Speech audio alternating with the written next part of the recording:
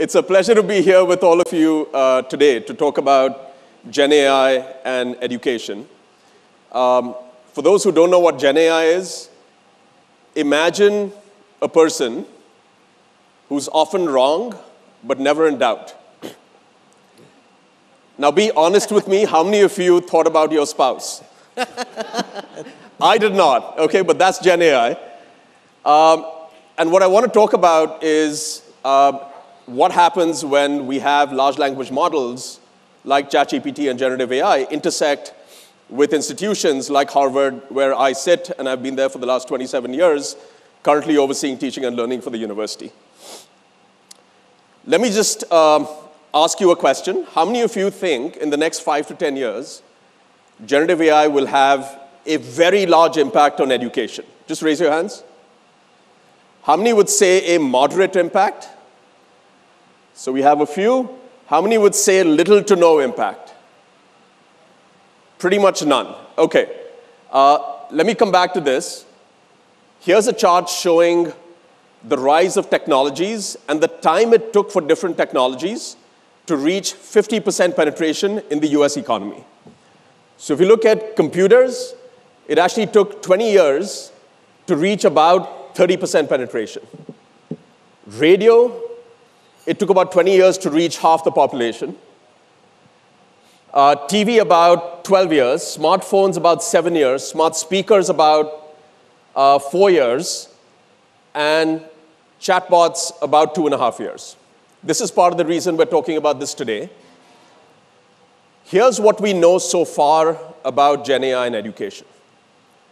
First, the transformative potential stems from its intelligence. That's the I in AI. Okay? Secondly, as prudent educators, we should wait until the output is smart enough and gets better and is less prone to hallucinations or wrong answers.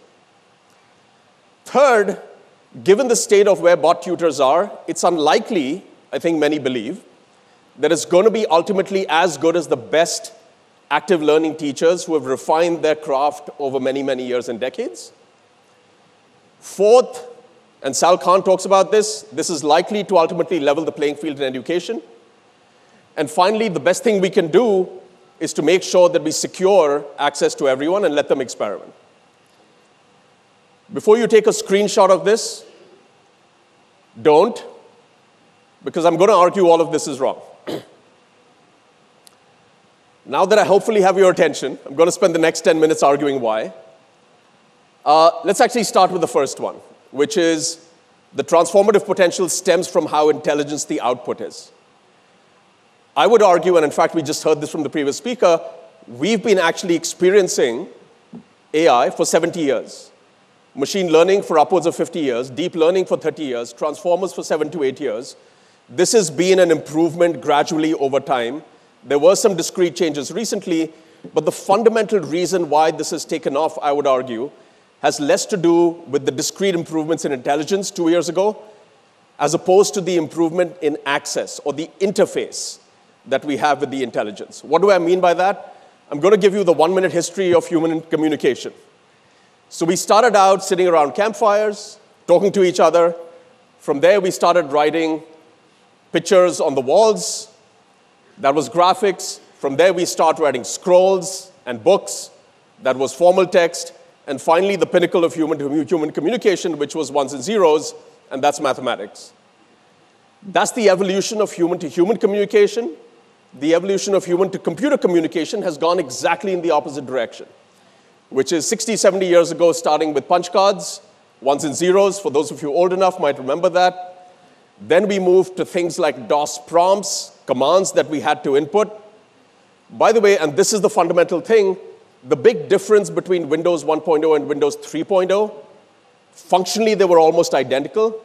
The big difference was the interface, meaning we moved to a graphical user interface and suddenly 7-year-old kids could be using computers. That, I think, is more similar to the revolution we're seeing now, which is AI for a long time was the province of computer programmers, software engineers, tech experts. With ChatGPT, it basically became available to every one of us on the planet through a simple search bar. That's basically the reason for the revolution. Where's this going? Probably towards just audio. And I don't know if anyone can guess what's the next evolution of this in terms of communication.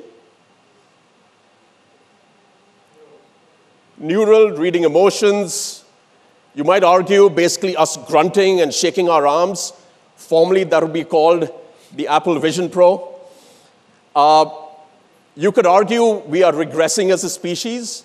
On the other hand, you could argue that in fact what's happening is that the distance between humans and computers is fundamentally shrinking. So that's the first thing I just want to say, which is fundamentally this is about access. What does this mean? It means that, does anyone know what this is? This is Photoshop.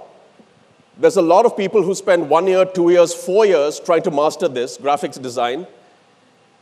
Arguably, we don't need this kind of expertise anymore. We can simply get it by communicating directly in natural language with computers now.